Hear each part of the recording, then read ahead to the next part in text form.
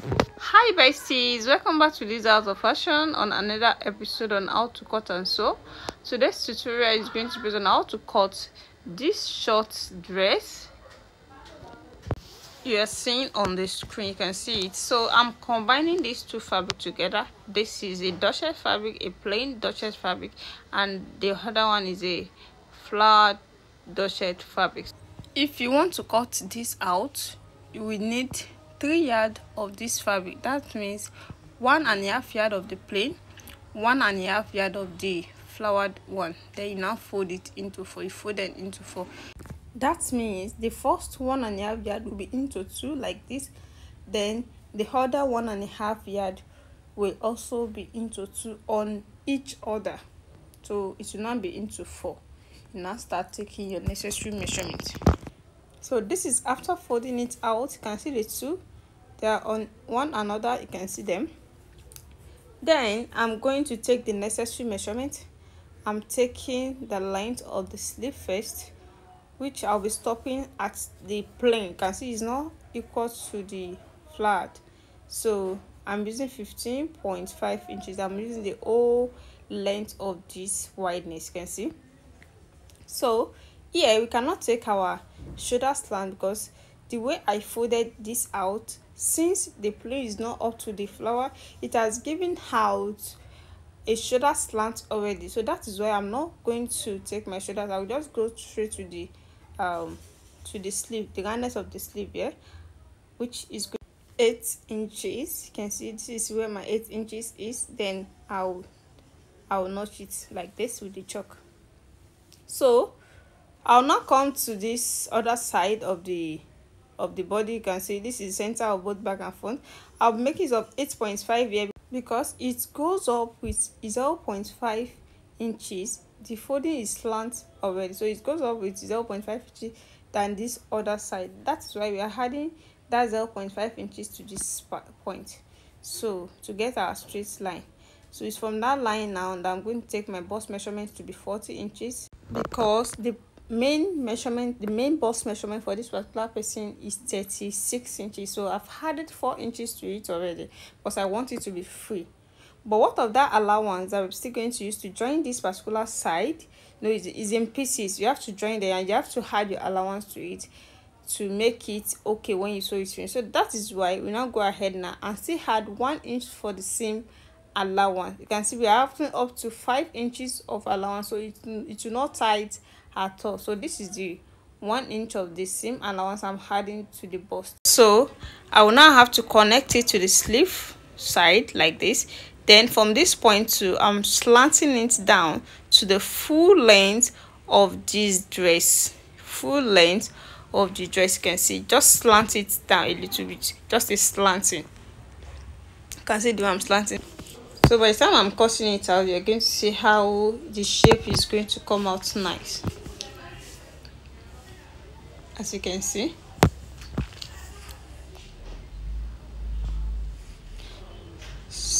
this is our length. The length here is 29 inches. The 29 inches is with the same allowance. So this is where we are coming to. So I'll now go ahead now and cut it out. So you can see after cutting the slant shoulder, I come to the roundness of the sleeve. You can see the allowance. So you're cutting it from the allowance, then slant it down to the full length of the dress. So let me do that now before we now cut out our neckline.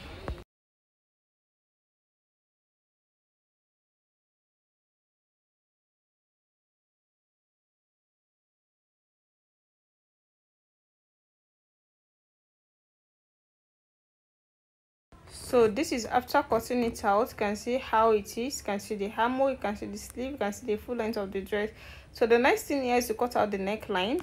So but I will try and take one plain, one pattern for the front, one plain, one pattern for the back. So the one that is going for the front will cut out the neckline separately, then the one that is going for the back will also cut it out separately. So you can see now I'm trying to arrange it very well just to make it firm, so that when we cut out the neckline, everything will be equal, you know, is in pieces. So you just have to be patient while placing it on each other for you to cut out the neckline. So the neckline here, the widest I'm using here, I'm making is of 3.5 inches. So normally it's supposed to be 3 inches, but because we're still going to join it at the center, that's why I'm adding half inch to it. You can see the deepness is just 2 inches. Then I'm going to connect them together. You can see, then I'll cut it out.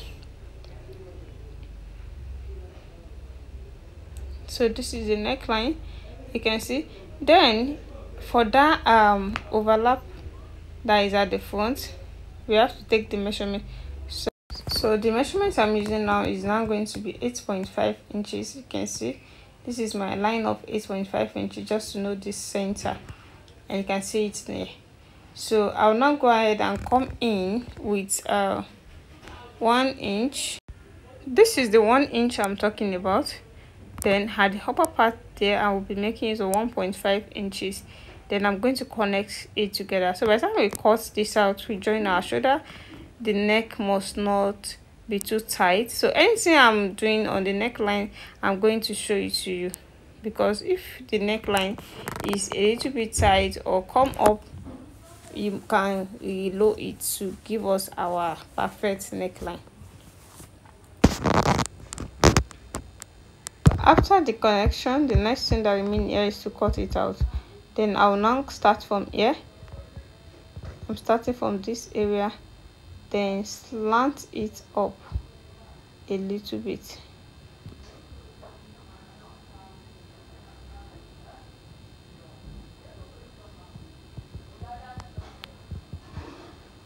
Like this, you can see now.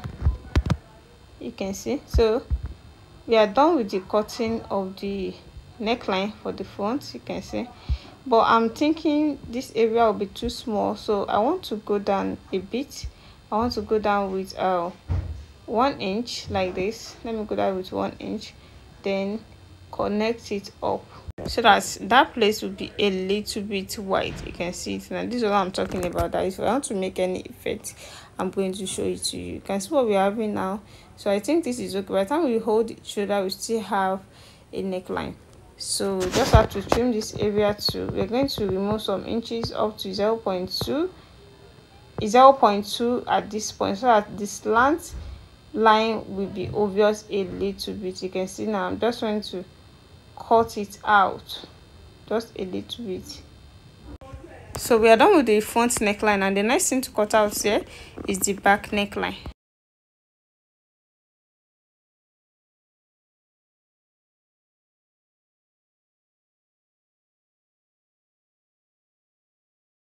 So the widest of the neckline at the back also is going to be 3.5 inches, and then the deepness is going to be 2.5 inches, what we use for the neckline at the front, before we now lower it down with 1 inch. So the neckline at the front is now 3.5 inches, and this one is 2.5 inches, so it's okay. We cannot cut it out. So we are done with the back neckline. So here is the two taping at the front. You know, it has a taping that is going to go into the front neckline. You know, you're going to fold this like this. We have done many tutorials on how to fix this, so we're going to fold it, and the wideness of this now is 3.5 inches. Now by the time we fold it into two, it will be 3.2, it will be 1.75, and what we needed is 1.5. so 0.5 is going for the seam allowance, and that's where it's going to be. And there's going to be a straight one like this. This is the plain one that we want to use to make a standing collar the way it is on the thumbnail. So then you fold it into two like this, you can see, and place it here. The first one is going in, the second one is going into, to give us that cross design at the center of the chest. You can see. Then here is my gum stay, because we have to gum stay all this to make it stand. So by the time we are placing it, it's going to stand. So let me go and join everything together and show you the finishing. So after the joining of the shoulders, we now realize this area will not give us what we need, so we have to expand it, as in the wideness of this area must be a little bit wider than this. You can see. Then we now connect it from here, then slant it up here. So that's what I'm going to do now, just to give us what we want.